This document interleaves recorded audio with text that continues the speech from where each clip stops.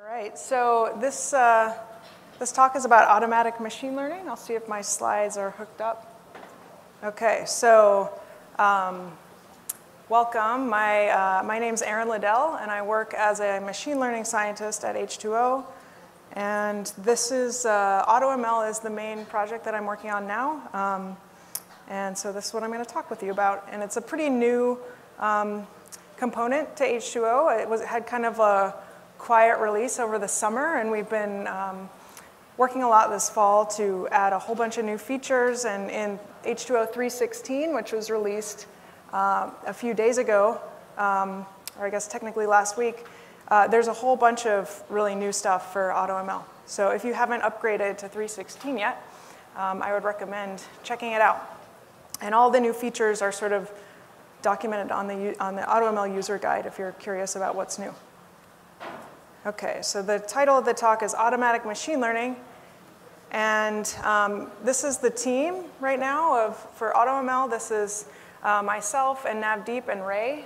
And yeah, so we've all been sort of working on this since the beginning together. And that's who we are. All right, so this is what we're going to talk about. So the first topic is, what does automatic machine learning mean? It's kind of one of those generic terms that, like data science, that maybe means a lot of different things to a lot of people, or sort of ill-defined. So we'll talk about what does that include. And then we'll talk a little bit in more detail about H2O's approach, or at least our current approach to AutoML, which involves random grid search and stacked ensembles and combining those techniques together. So I'll go into some of what those two things mean and what the algorithm is. And then I'll talk about the software. So how are we exposing this to the users? What's the interface? So we'll show the R, Python, and web interface to AutoML. And then we'll talk a little bit about the roadmap for H2O3.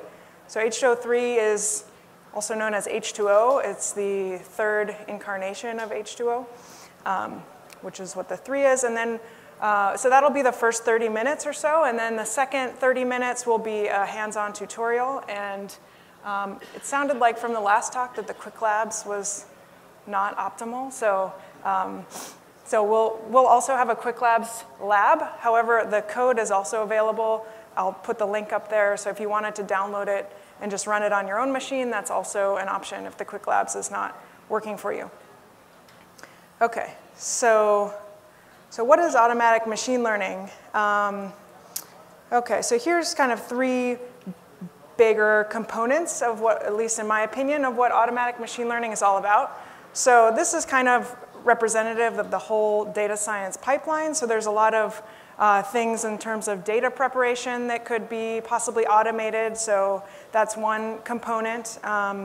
Then if the goal of automatic machine learning is to, we could sort of debate what the goal is, but let's assume that the goal is to sort of get the best model with the least amount of effort, I guess, or the most amount of automation. So part of that would involve generating a whole bunch of different models and either choosing the best one of that set, or taking them, all of the models or some subset of the models, and ensembling them together. So that ensemble is sort of the third piece of, once you have all these models, how do you get the best model, which is usually to take some combination of those models together to get better performance. So, so those at a high level are some of the features of AutoML. So let's talk about that more specifically. So in terms of data prep, there's a lot of different things that we can do, and some of those things can be automated. So some simple things. The first 3 bullets here are stuff that we already do in H2O automatically, not necessarily in AutoML, but in all of our algorithms. So there's automatic imputation of missing data. So if you have missing data, we will fill those data points in for you when that's required. Another thing is standardization of numeric features. So if the algorithm requires that, we will do that as well. And then for categorical features, we will automatically one-hot encode the categorical features, again, only if that's required. So a lot of this, actually, those first three things are not at all required by tree-based methods, so we can kind of skip over that. But so this is more for GLMs and deep learning. So that's already done in H2O fairly easily. So what are some more things that we could do that maybe we could automate a little bit? So one thing, and this is what you learned about a little bit in the driverless presentation right before this one. This is all kind of getting into the more sophisticated feature engineering stuff. So there's something called either count or label or target encoding of categorical features. So that's just another way to gain more value out of these categorical features other than just one-hot encoding them. So that's something that you'll see a lot of the Kaggle grandmasters do, like pretty standard in their pipeline. So that's one thing that you could do. So then there's some algorithms that benefit from doing feature selection. So that's another thing that you could do in the data prep category.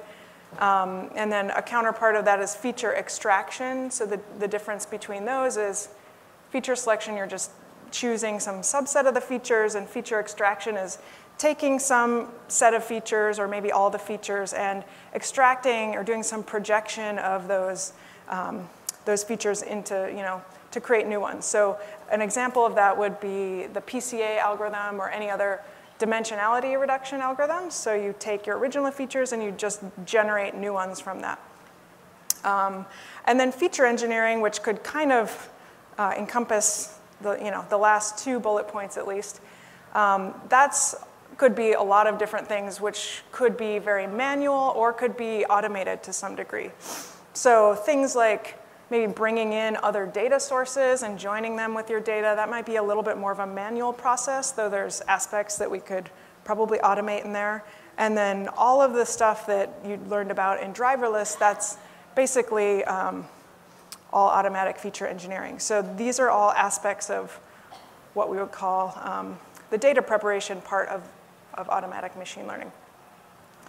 Okay, and so I'm speaking generally right now. So I'm saying in general, what is automatic machine learning? And then we'll go into more specifically, what is H2O's automatic machine learning?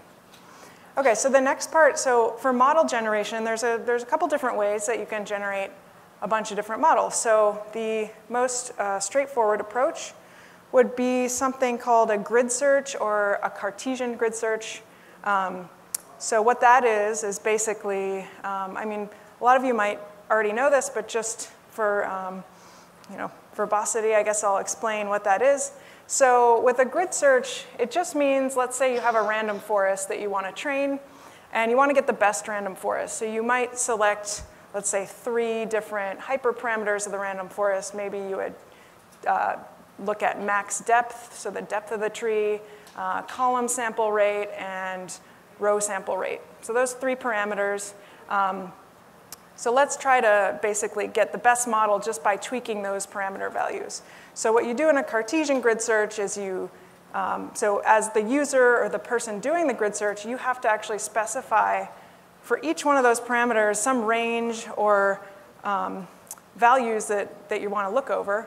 So let's say, for max depth, you might say 5, 10, and 20. Those are 3 values you could look at. Column sample rate, row sample rate, you could say, 60%, 70%, 80%. Those are all values that you could choose. And then the grid search is combining all those combinations of those different values and then training a model for each one of those combinations. And that's what, like in a, I guess, 2-dimensional sense, you could think column sample rate and row sample rate and all the combinations of those. That's what the grid is. So that's a great approach, but the problem with that is that it takes a long time. And you'll be guaranteed to get the best model of those combinations of parameters, but it might not be the best model in general. So, but the main drawback of regular grid search is that it takes too long. So the solution to that is, I don't know the solution to that, but like a way to at least reduce the computation time is to do that same process, but to randomly sample from that hyperparameter space and train models that way. So there's papers about this that basically with random search you can get to a good model much more quickly, and it's just sort of a shortcut. to regular grid search. So that's a useful technique. And then, so the individual models, we can also tune them a little bit as well. So even within a grid search, we might have models that have some sort of iterative component to their training. So let's say like the GBM is an example of an algorithm where there's iterations of the GBM training. So you train 1 tree, then 2 trees, then 3, 4, 5. So number of trees is sort of the iteration that you go over. And there's a term that we call early stopping, which is just sort of a fancy word for tuning a hyperparameter that has to do with the iteration of the algorithm.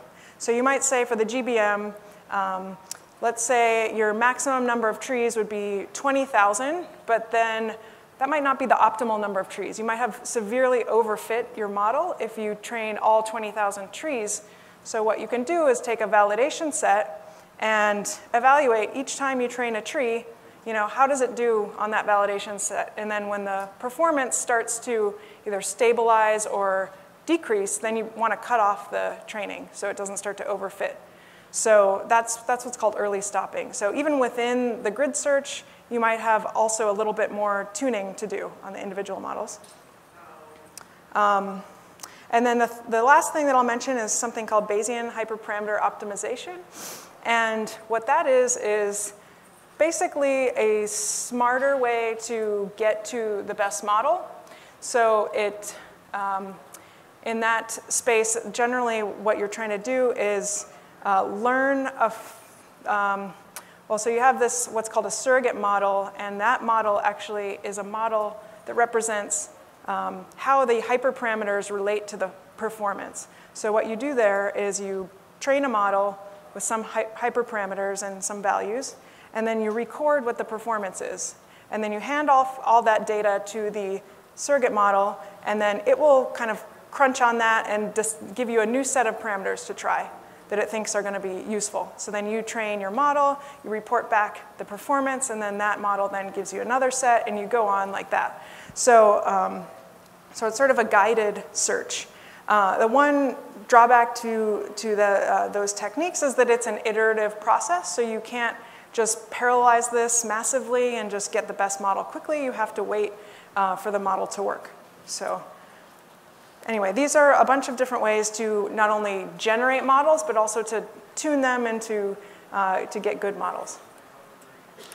So, all right, so now I'm going to talk about the last topic, so ensembling. So there's a lot of different ways that you can ensemble together. So the simplest thing to do is just to average the models together. So, so that can be a good approach if your models are all fairly similar in performance, but if you're averaging and you have one model that's really bad, that's going to bring the performance down. So you don't want to do that if that's the case. So then there's another type of ensembling called stacked ensembles or stacking or superlearning. Those are all the same thing. And that's what we do in H2O. So we have a stacked ensemble method, and I will explain a little bit more about that on the next slide. And then the last type of ensembling, just to mention, is something called ensemble selection, which is a greedy approach to choosing which models to put in your ensemble. You basically take a model, put it in. If it average among the other models in there, if the result is worse than you had before, you throw the model out, and then you try again, and you just keep adding the models until there's no more models to add. Okay. So we'll talk about the random grid and stacked ensembles approach. All right, so stacked ensembles, this will be sort of the next two slides, the only like algorithm slides in the talk.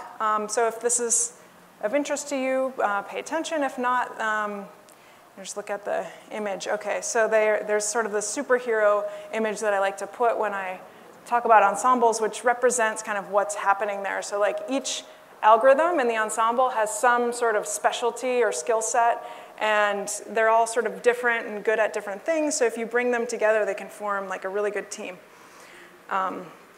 Okay, so with stacked ensembles, your job is to, one, you have to specify which models will go in the ensemble. So that's kind of sort of an art in itself. So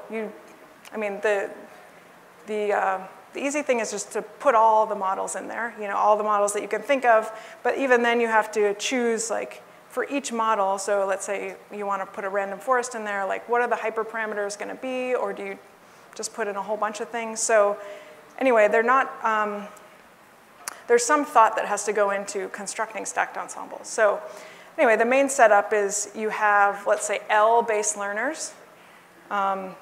Base learners is sort of the term for the models that go in the ensemble. And then there's a second algorithm that you call the meta learner. And so the meta learner is what's used to train the stacked ensemble. And this can be any algorithm, really. And I'll go into that on the next slide. And so the first and main thing in the stacked ensemble process, so this is the part that takes all of the computation time, is just performing k-fold cross-validation on all those models. And you'll see on the next slide why we do that. OK, so one thing that's nice about cross-validation is, one, you get a robust estimate of performance, more than, like, let's say you just have a test set and you evaluate on the test set. Cross-validated performance is a more stable and sort of good way to evaluate the performance of the models.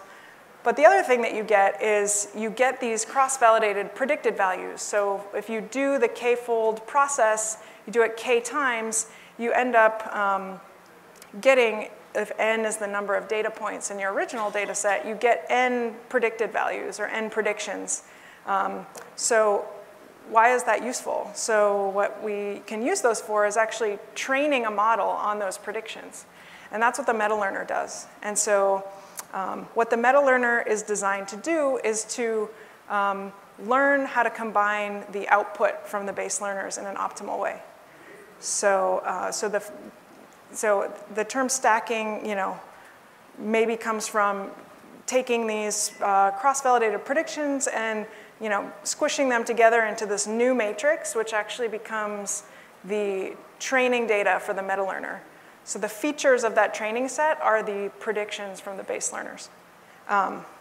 So one thing that sometimes people say about ensembles is that they take a long time to train. And so one thing I want to point out is that if you're already, as part of your data science workflow, going to go through the effort of cross-validating a bunch of models to select one, you've already done 98% of the work. So to train the meta learner on top of that output is actually very cheap in comparison. So my philosophy is that if you're already doing cross-validation, you're just one little step away from an ensemble, so you should go ahead and do it. OK, so then why do we combine random grid search with stacking? So I said that one of the challenges of ensembles is trying to pick what models go in there. So one way to generate a whole bunch of models is a grid search. And one thing about stacking is that the stacked ensemble does well when you have two things. One, that the individual models are strong, and two, when those models make uncorrelated errors. So basically what that means is you want a diverse set of models in your ensemble.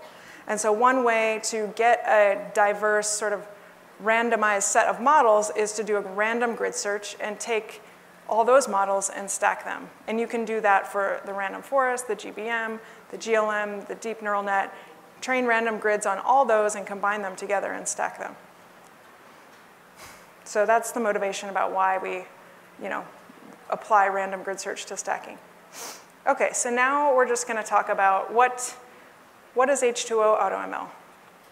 So you probably all know a little bit about H2O by now, but this is essentially the high-level overview. So H2O has a bunch of machine learning algorithms. So when we're talking about building an AutoML system, one prerequisite for that is that you have a bunch of algorithms. So H2O or any machine learning platform that has a bunch of algorithms is a perfect thing to use to build AutoML on top. So anyway, this is high-level what H2O is all about. If you're not familiar, I'll skip over that, though. So, all right, so I mentioned this is kind of, so H2O 3.16 is our newest release, and this is a second release that we've had AutoML. And so here's basically what we have so far. So we have the standard data processing steps that we have with all H2O algorithms: imputation, one-hot encoding, and standardization. And then we have a random grid search over a custom hyperparameter space. So, so just like with Cartesian grid search, with random grid search, it's still up to you to define what that hyperparameter space is. So you have to define, for all of these parameters, what are acceptable values to look over.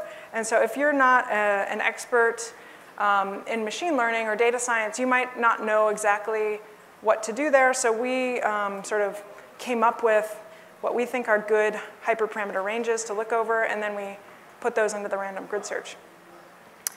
We also individually tune the models with early stopping. And we also do early stopping on the grid itself. And so here's the algorithms that we have right now in H2O AutoML. So GBMs, random forests, deep neural nets, and GLMs. And soon we'll also have XGBoost in there. And then when we're done with training all those models, we do multiple stacked ensembles. So in 3.16, we started doing multiple ensembles instead of just the one. And we'll continue to do that. And one ensemble is an ensemble of everything that's in there. And the second is what we're calling like best of family ensemble, which basically takes the best random forest, best GBM, best deep neural net, best GLM, and ensembles, just those together. So that would be, we treat random forest and an extremely randomized forest as two separate algorithms. So there's actually a total of five algorithms in that ensemble, which the reason for doing that is that it's optimized for production use. So if you want to deploy an ensemble, it might be better to deploy one that has a small number of models rather than like 1,000 models, because you have to make predictions on each one of those models to get the ensemble prediction. And what it returns is a leaderboard which ranks all the models in the run. OK, so let me just, before we go into the hands-on demo, I'll just give you a preview of what the code looks like. So this is in R. There's basically one function. It's called H2O AutoML. And you import data just like you would. And you basically need three things. One, what is your training set? So training frame argument. What is the response column? And so what are you trying to predict? And there's also an X argument, which if you want to take a subset of your features, you have to define that. Otherwise, it will just use all your features. And then you need to either give it some sort of maximum runtime or maximum number of models. So you can say, in this case, we're saying, run this for 10 minutes and then stop and give me the leaderboard. OK, so that's what it looks like in R. And this is in Python, same thing. You define the AutoML object, tell it to run for 600 seconds or 10 minutes, and then you train, and then you get the leaderboard. So it's fairly straightforward, and you don't really have to know anything to use it, basically. So you just let it go, and I have been talking to some people that have been using this, and I've heard some people say they just use it and then just take whatever model's done at the end and go with it. And I've heard other people say they run this for a whole bunch, then they pick a model and then start to like hand tune it more on their own. So you can use it either as a tool to accelerate your search or just a tool to completely automate. And then this is what it looks like in Flow. It's basically just one little interface. Tell it which training frame you need, response column. There's some other optional things that you can specify. And click Build, and then it will go. And so this is kind of what I mean by a leaderboard. So at the end, you get this object, a data frame of some sort, and it's ranking all the models. By default, it will rank them based on their cross-validated performance. So, and for each task, so we have regression, binary classification, or multi-class classification. We define some default metric for those. So in binary classification, the default metric we say is AUC, so it will return ranked by AUC. You can, of course, resort however you like. And in the next version, you'll just be able to specify at the beginning which metric you'd like to optimize within the search. So for all the early stopping, you can say, I want to optimize based on log loss, and it will do the early stopping based on that, and it will return the leaderboard based on the metric that you choose. So this is a typical leaderboard. So not always, but most of the time, the stacked ensembles will be on the top. And usually the all models, so there's two different names here. One's called all models, the other one's called best of family. And you can see that the performance is similar. So yeah, you basically just choose whichever one you like. If you care only about performance, you might choose the all models. If you care more about productionizing this and having it be like the most efficient ensemble, maybe choose the second one down. Or if you want just a single model, you just take the GBM. You choose what you want to do at the end. OK. So I'm just quickly going to mention a few things about our H2O3 roadmap. So all right, so this is basically some things that we have planned for the next 2 quarters.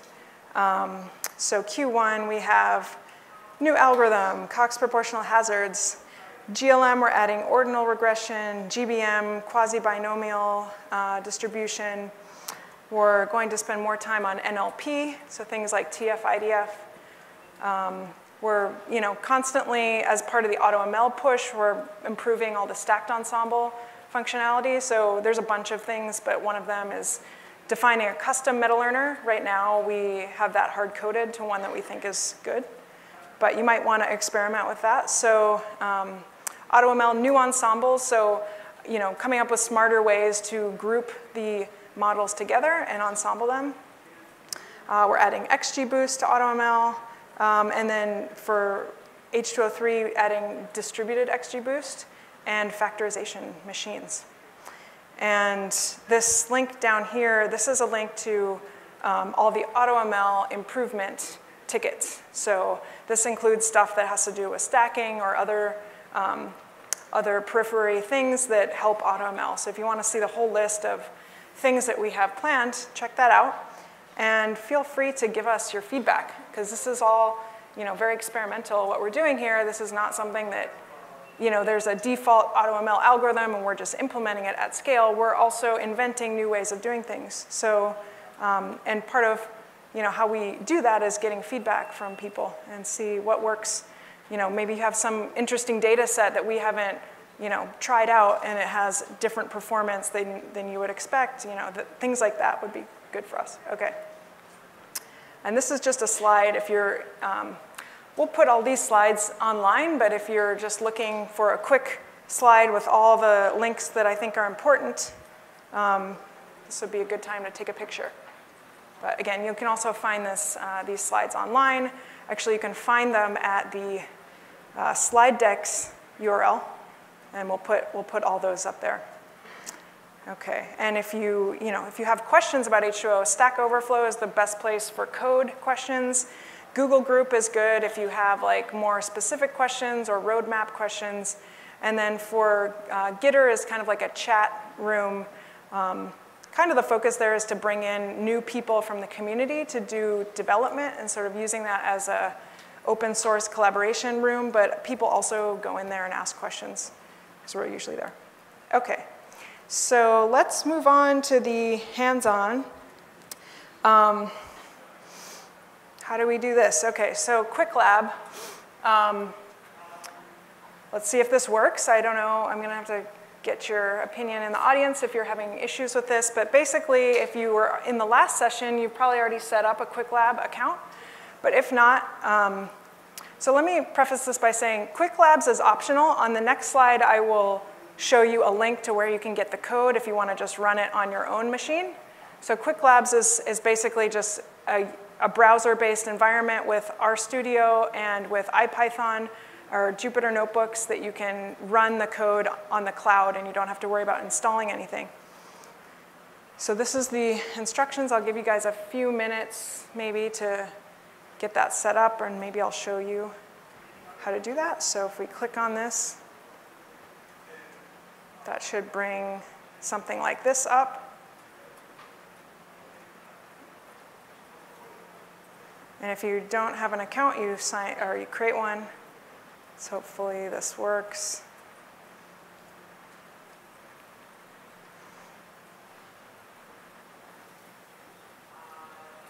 Okay, so there's a little, let me make this bigger. Okay, so, once you've logged in, this is the only lab that we're showing right now, so Introduction to AutoML, and you just click on it. And what we'll do is you'll see this green button, you can start there, and it actually takes a few minutes, I think, to get it all set up. So while we're waiting for that, let's just show people where else they can go to get the code. So this URL here will bring you to our GitHub tutorials repo that has all the same notebooks. So if you're doing that option, then click on that.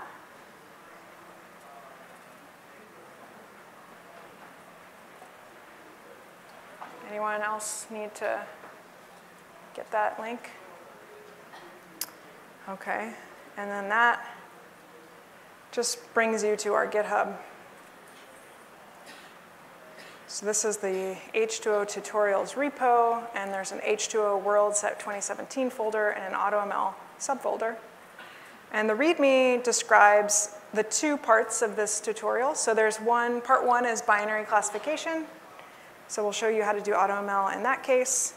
And there's different things that we highlight in the two tutorials. So this one is meant to be more straightforward. And then the next one is regression, and we'll try out some of the more like, not advanced features, but other features of AutoML. This will specify all the things that we're going to do. Okay. So I think this is an old window. Nope. All right, so let's bring up, I think I lost my window. Here we go. Okay. So my lab is still setting up. So I'm going to give it a few more minutes. And while this is getting started, this actually takes at least like 2 to 3 minutes to get it all set up. If anyone has any questions, I think now is a good time to answer a few questions. So, what's that? Oh, does someone know how to bring up the Slido thing at all? Because I don't know if I have a link to that. Okay. All right, let's see. Okay, so let me skip to the second one. Currently, we are not able to use balanced classes parameter with any kind of grid search. Is there any way to deal with that? I think they're asking probably about doing that with AutoML. If that's not enabled for regular grid search, that probably should be added. But I think in AutoML, somebody has already asked or requested exposing the balanced classes parameter. So that will be added in the next release. But we're also going to do some of that automatically. So if you just give us your data, we're going to try to balance the classes the way that we think is good. If you need a demo instance, you can use this one. Okay, let's see. Let me get that URL. 35.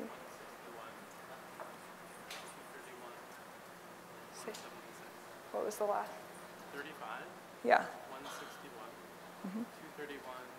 176. Is that RStudio or, oh, that didn't. 8888 or Okay. 787 for 787. Okay.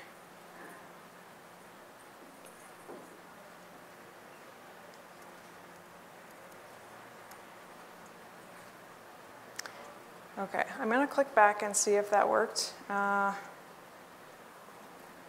So The Quick Labs isn't working for me, so I'm going to use this other instance. But essentially, if anyone is having luck with this, then what you'll see on the right-hand side is once the lab boots up, you'll see a IP address to go to for R and a separate IP address to go to for Python.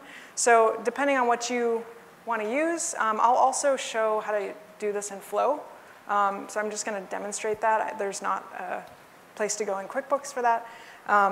So yeah, I think what I'll do, just because of the way that Jupyter notebooks are nicely formatted, I'm going to go through the Jupyter notebook, which is Python, and point out a little, maybe switch over to R a little bit as well.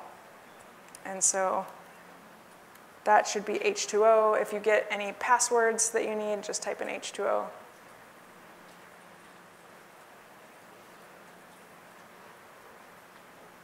And I'll also log in here. See what happens. Okay. So if you're doing the Jupyter version, you'll see this sort of interface here, and we're going to go to Python and AutoML. And that should pop up. So part 1 is the binary classification demo. So we'll click on AutoML binary classification, product back orders, and we'll bring that up.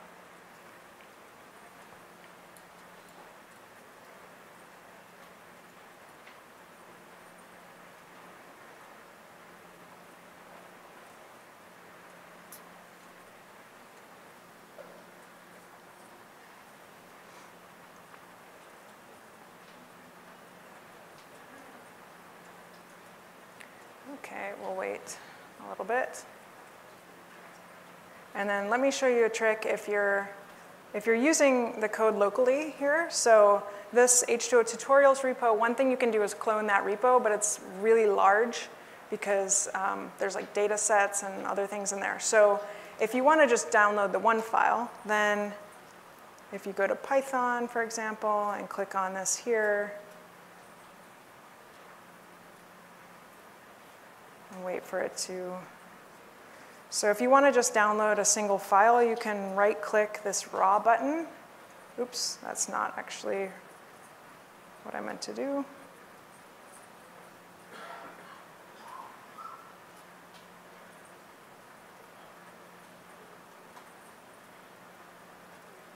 Sorry, so Control-click, and if you do Save Link As, it'll actually just save that single file to your desktop.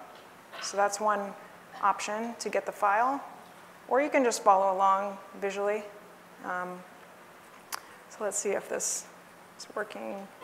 Okay, so this is actually running in an environment that is either part of the QuickBooks or I'm not sure. Okay, so that's still not working. All right, so let's go through this. All right, so this is a binary classification demo. So the goal here is to do a binary prediction. And the data set, well, we'll get to the data set. Let's do the first thing, which is start up the H2O cluster. So to execute cells in a Jupyter notebook, if you're not familiar, you just do Shift-Enter. So let's start that up. So when you import H2O and then do an H2O.init, what H2O first does is it looks to see if there's already a cluster running that it can connect to at whatever IP address is in there. So if you don't specify an IP address, it will use localhost. So this is on some machine elsewhere, but what it's doing is it's checking. It actually doesn't take this long in real life. So this must be just a cloud issue, but this will pop up in a few seconds, hopefully. Okay. So generally, that's like instant. So what we see here is just prints out some stats about the cluster. So we've got this cluster was started 26 seconds ago. This is the version. This version is 4 days old. We didn't specify the amount of RAM for the cluster, but right now we have 14 gigs. We have 16 cores. Yeah, so this is just some metadata about the cluster. So now that we have that running, let's load a binary classification data set. So there's this data set that is predicting product back orders. So basically the idea is to know in advance if a product is going to be back ordered. And there's all sorts of metadata about the products having to do with like inventory, current inventory, transit times, demand forecasts, and prior sales. So these are just some of the features that are included. And then the response is, back ordered or not back ordered. So we're going to use this to load data. This is just a little bit of extra logic that says look for the file locally. If it's not there, go and grab it off of GitHub. So it's done that. So now we've just used the H2O import file, which is our standard way to get data into H2O. We have a CSV file here, but if you might be aware, you can load a lot of different types of data into H2O from a lot of different sources. So CSV is just easy to work with, so we go with that. So for classification problems in H2O, the way that H2O knows that you want to do a classification is by looking at the encoding of the outcome. So the response column. So if it's a categorical column, it knows you're trying to do classification. So sometimes you might have a data set that it's a binary classification problem, but the way that it's encoded is zeros and ones. And so then if you load that into H2O naively without telling it anything, it will just assume that that's numeric and it should do a regression. So if you ever find yourself where you thought that you were trying to train a classification model, but somehow you got a regression model, that's the reason why.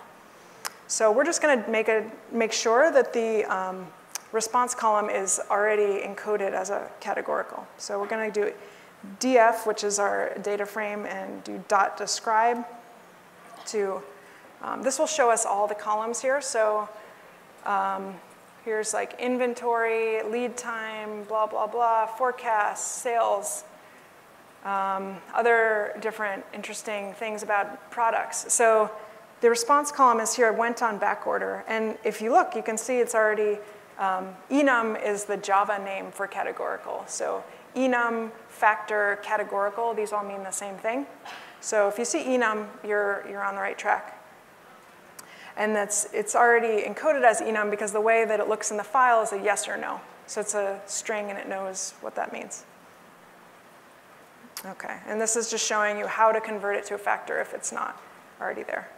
So, so the way that we specify our model is we say what the response column is. So we call that Y in H2O, and then X would be the predictor columns. So a lot of times the way your data is formatted, you just have one response column and everything else can be used for prediction. But sometimes you might have an ID column in there or some other columns that you don't want to use in your prediction. So you can remove those from the list. So in this example, we're going to specify both Y, the response, and X, the set of predictor columns, because we have this SKU, which is a product ID unique identifier. We don't want that in our predictions. Probably if you leave it in, most algorithms will sort of learn to ignore that, and it probably won't cause you any issues. But just to be principled, we will remove it. So let's define our Y. And here I'm just saying X is all the columns, and then I'm just removing the Y and the SKU. OK, so now what we're going to do, let me make this a little bit bigger. Let's see if that's too big. OK, so we're going to set up AutoML in this first line. So that doesn't do anything. That just sets it up. And so we're going to say train for max models of 10.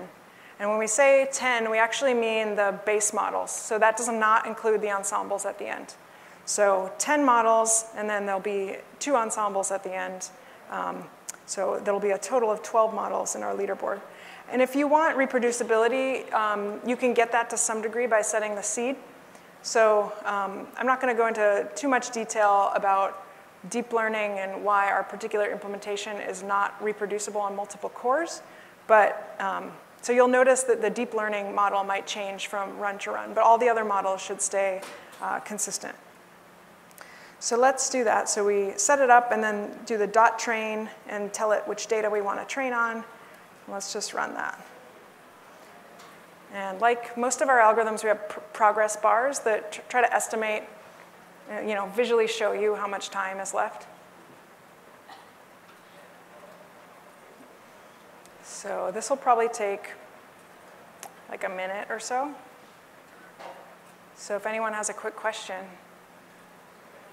I know we don't really have the Slido thing. Yeah. How can you go home to continue this?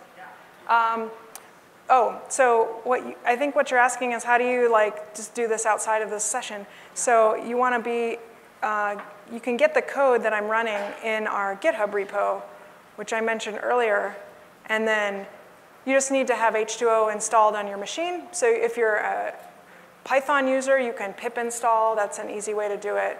R, you can get it from CRAN. You can also always get the latest version on our website. So H2O.ai/download is another place we have all the versions, and they're always the latest.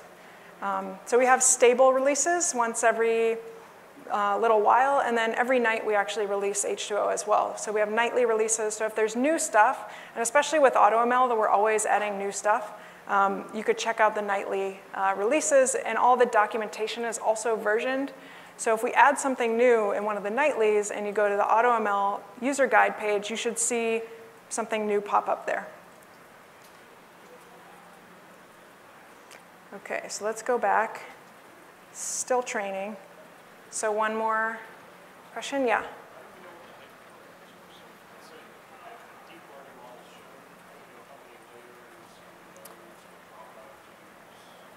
OK, so he's asking, how do you know what hyperparameters were of the models that you got? So one thing is once you get the leaderboard, you'll see you have all the model IDs there. And so you just grab the model, and then you can, in each model, it stores all the parameters.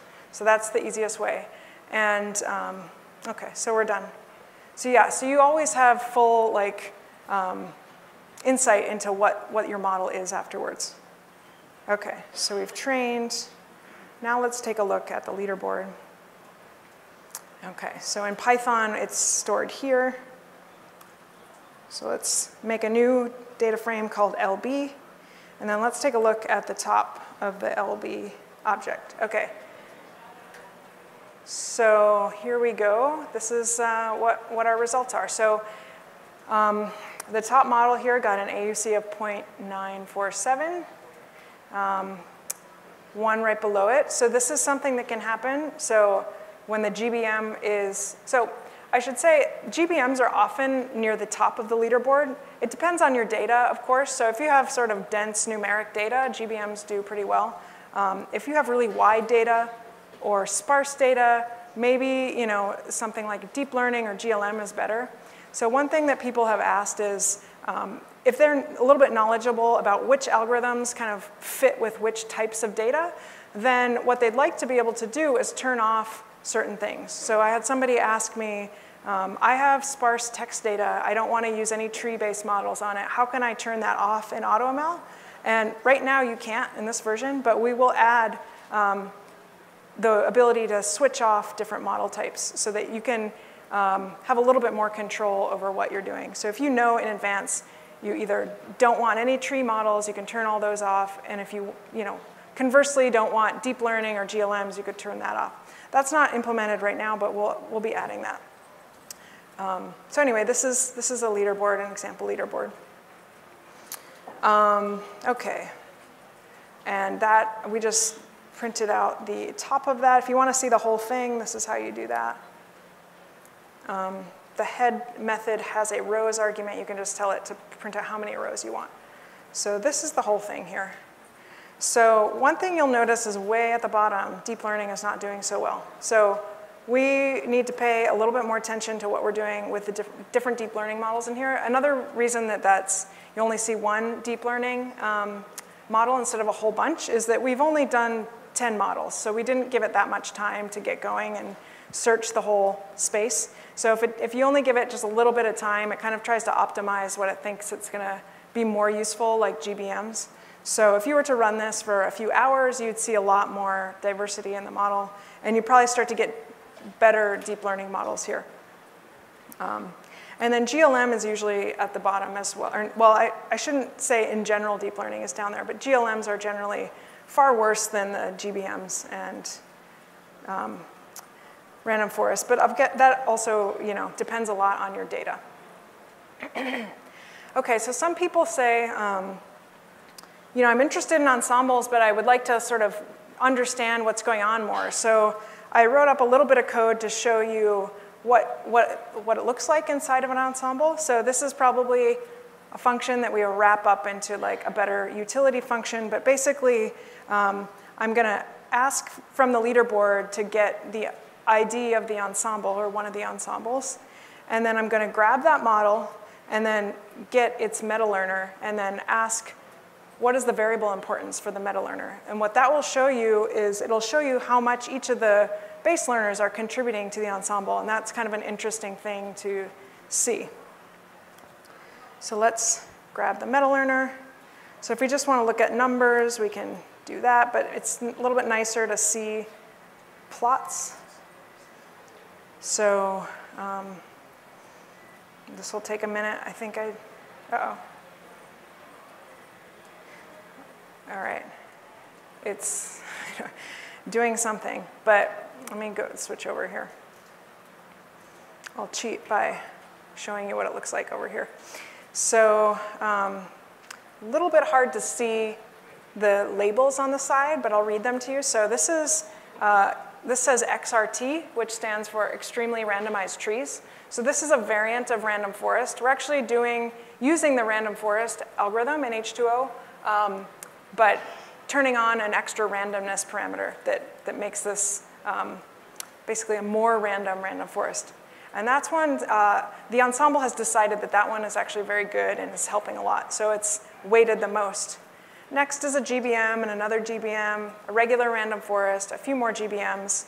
And you'll see towards the bottom, we have deep learning and this other GBM model. So for whatever reason, the ensemble decided, it's not for whatever reason, but it's based on math, that these are not good, and we're just going to ignore both of these. So this kind of gives you a representation of what's going on. And this, in AutoML right now, we're using a GLM for a meta-learner with non-negative weights.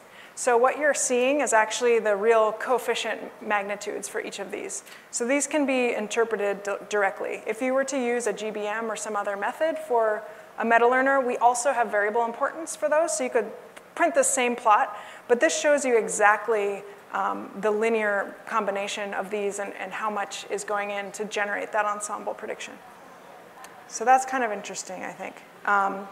OK, so once you're done, if you want to save the leader model, so one thing, if you decide that you want some other model on the leaderboard, you just look and see what the ID is, and you grab that model into memory, and then you save that model. If you want to apply the save model function directly onto the leader, then you can do that. So this is just how to save a binary version of this model. And then we also have the Mojo implemented for all of our algorithms. So you can save either binary, or if you want to productionize this model at the end, you probably want to get the Mojo as well. OK, I only have a few minutes. So I'm just going to, instead of running the whole extra part 2 of this, I'm just going to point out a few things. I'm just going to go back over to GitHub, and we're going to look at the regression. And the setup is the same, basically. So this time, we're predicting power output from a power plant.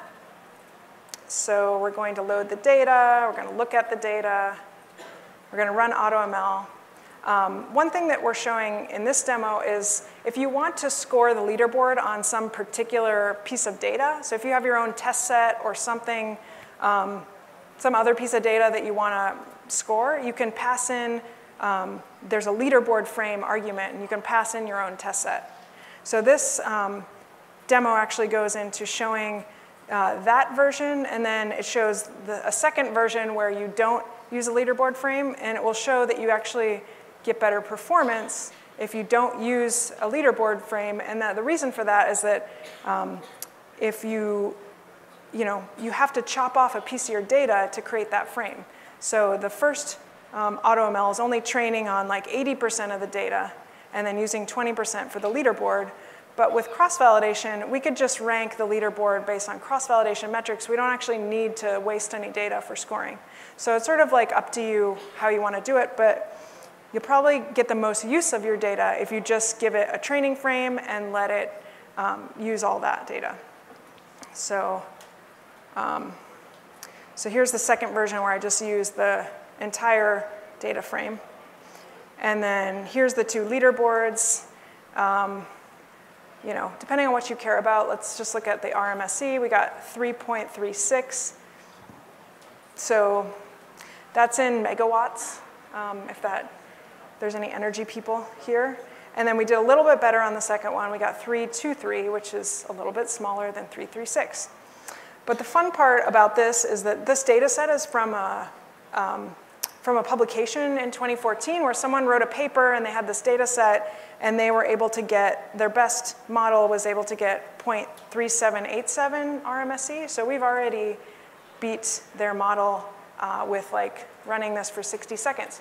So a fun activity to do is go out and download all the papers where people are reporting results and see if you can beat them with AutoML in one line of code. So that could be fun. And then if you want, you can take the leader model and generate predictions just like any other model. It's just another H2O model. So we have a predict function. And then if you want to evaluate the performance like separately, you can also do that. All right, so that's all. And I think maybe we could put up the Slido thing again and try to just answer a few questions at the end. OK. OK, that's a good question. Is there any way to utilize AutoML with GPU? So one thing is when we add XGBoost to this, that will probably also enable you to use GPUs. But we also have the H2O for GPU project, which might end up we might end up either doing a separate AutoML for that project or bringing H2O for GPU inside of H2O and then making that part of AutoML. So so right now the focus is on H2O3, which is primarily CPU based, but that is on our roadmap. We're very excited about GPUs. Okay. Okay. Okay. So there's a lot of questions. So we're not going to be able to answer all of them now. So come and find me, or just if you can't find me in person, send a question to Google Stream or our Google group called H2O Stream, or find me on Twitter. If you publicly bug me about a question, I'll probably feel obligated to answer it. So anyway, thank you very much, and hope you enjoyed learning about AutoML.